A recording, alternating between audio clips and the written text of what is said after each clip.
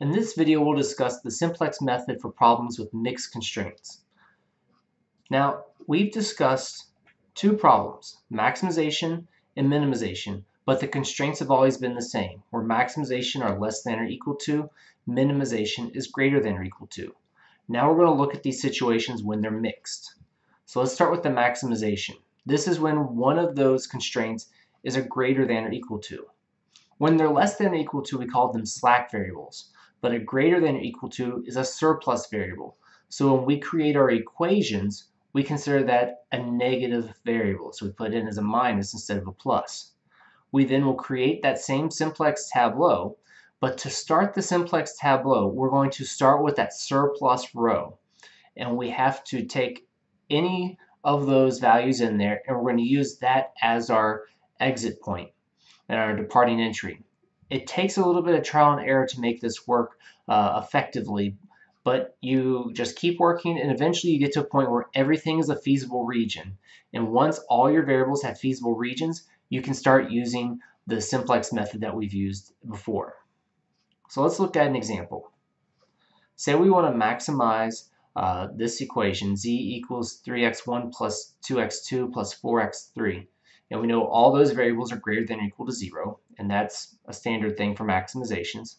But here, one of our inequalities is greater than or equal to. So the first thing we do is we're going to turn our inequalities into equations just like before.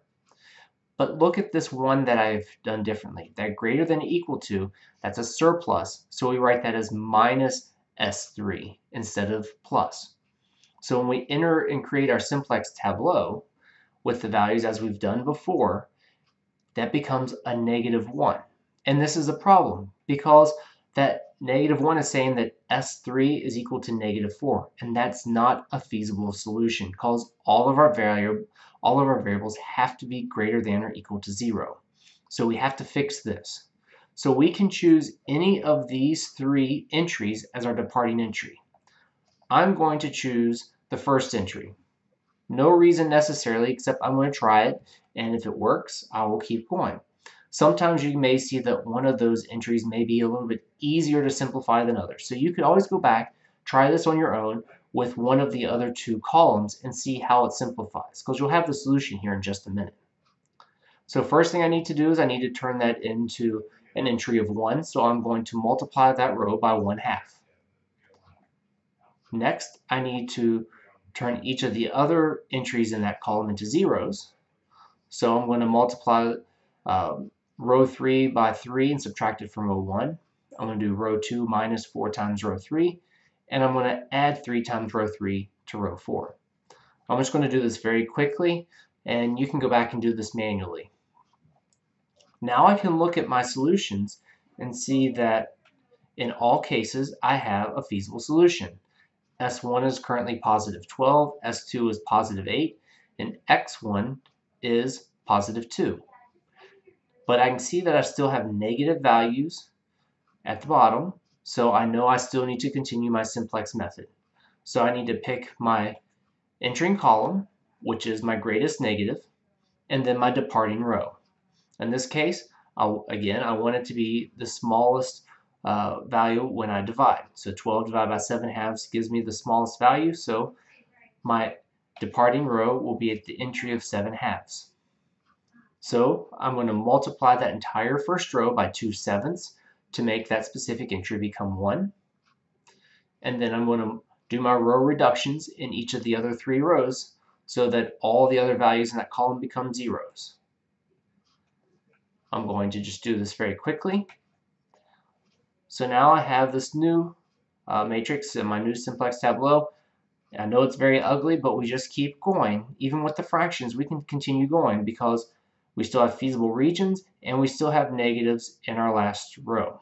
Now I see that I have -3/7 as my greatest negative, so that'll be my entering column. And then my departing row will be the second row. If I do my division, 24/7 divided by 3/7 gives me positive 8. And 32/7 divided by 11/7 gives me about 2 9/10. I don't worry about my third row because it gives me a negative solution. So I'm going to be simplifying the 11/7. So I multiply that row by 7/11. And now I'll go through and row reduce the other 3 rows. And again, I'm going to do this quickly, and you can go back and check each of these row reductions. Now, if I look after doing this, I still have positive value, so I still have a feasible region, but I still have a negative in my final row, so I'm going to need to simplify this. This will become my departing or my entering column, and then I want to look and see, well, what's my departing row? It'll be the third row. Well, why is this the case? I can't use the second row because the second row is a negative value. So I'm comparing the first row to the third row, and the third row, when divided, gives me a smaller value. So I'm going to multiply my third row by 11/4, and I'm going to start my row reductions again. And as I do my row reductions, I now look and say I have all positive values. All my feasible regions are positive as well. So I am finished with this problem. So now I can look at the solution. And if I look at the solution, I'll see that x1, when I look here, it does not have a pivot entry, so its value is 0. When I go to x2, it is a pivot, so I look at its solution, it's 13/2. And then I see that x3 has a pivot and its value is 1. And then if I want to know what is my maximization, my bottom right hand corner gives me that value of 17. So there is the solution to this problem. And I could plug x1, x2, x3 back into my maximization and get the same solution. Now, for minimization problems, when we have a constraint that is less than or equal to, so there's that change, what we're actually going to do is a little different than what we've done before. We're going to take the minimization equation and we're going to set it the opposite. We're going to make it negative z, and we're going to call that a maximization. So we're going to turn the minimization into a maximization by multiplying that entire expression by -1, and then we're going to treat it as a mixed constraint maximization problem. We'll follow the exact same steps to how to solve the problem at that point. So let's look at an example so you understand better what we're talking about. Here we have a minimization problem where we want to minimize w for -x1 plus 3x2. We have our 3 constraints. But we see that the second one is a less than or equal to. We can't deal with that in the minimization. So we're first going to change it to a maximization problem. So I'm going to multiply my expression by -1, and I still have those same constraints.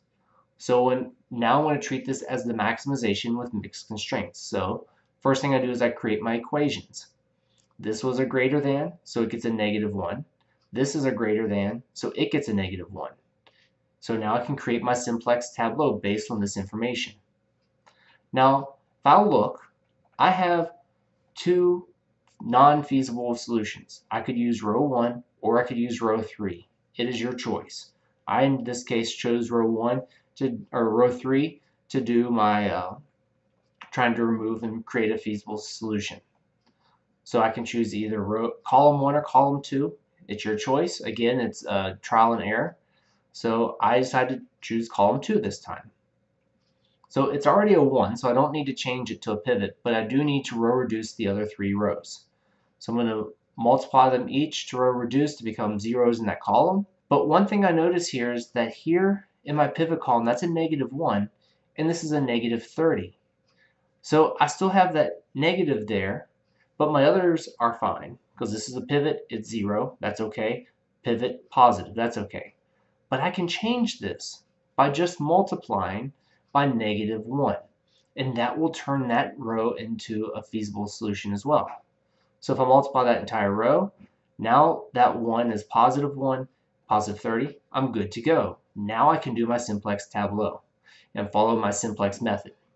So in this case, I'm going to take the first column. I'm going to call that my entering column, and then I'm going to check my solutions. It's going to be my first row in this case.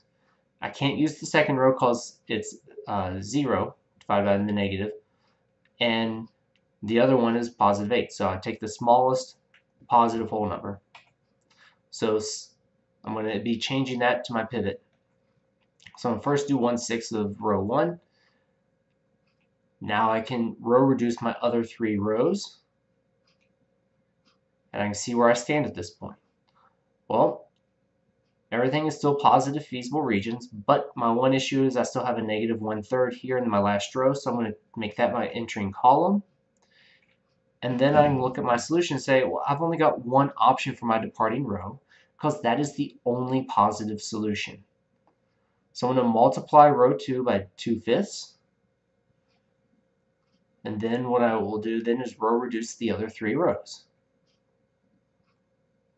Now I simplify. And now I look and say, oh, I have all positives except for my bottom right-hand value, but that's the solution. That's kind of weird. But I must be row reduced because I've got, I have that x1 is 10, I have x2 is 4, and those are my two variables. But what do I do about that negative 2? And this is where you have to remember that w is the opposite of z. So when this comes out negative, that's correct because I need the opposite. So it is actually a positive 2. So the minimization overall value there is going to be 2, not negative 2. That's a key thing to remember with these mixed constraint problems. Let's look at it real quick as another way. So here was the simplex tableau completed, but I could also have graphed these since it's only 2 variables. And this is what the graph would look like, and it would give me these 3 points. I can plug in those values into my minimization function and find that at 0.8 I get 24, at 5.3 I get 4, and at 10.4 I get 2, which means the minimization is at 10.4 and gives me a value of 2. Well, what did we find from our simplex tableau? We found that x1 was 10, x2 was 4, and our minimal value was positive 2.